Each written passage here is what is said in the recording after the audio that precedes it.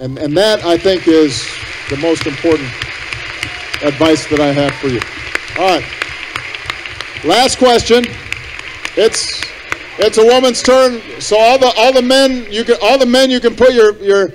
boys can put their hands down. It's a woman's turn.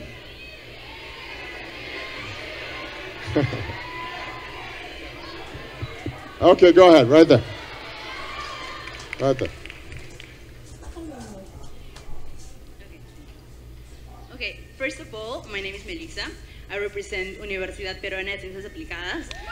And besides, I'm a proud member of UPC Moon Team. Okay.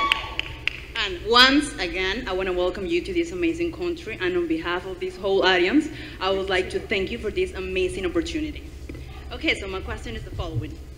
As it is well known, during your presidence, you have stepped up and accepted mistakes you made yourself, or maybe the team you're leading.